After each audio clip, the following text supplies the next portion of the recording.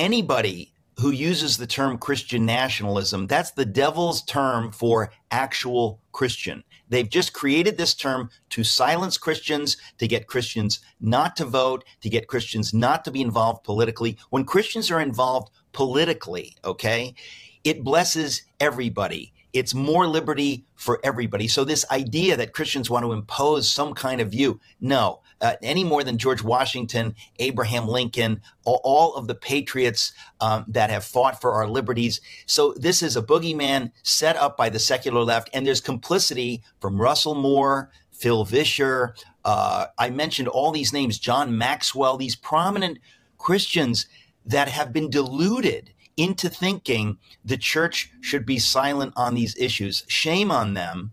And if you thought that was interesting, well, hit that subscribe button and get more videos just like this.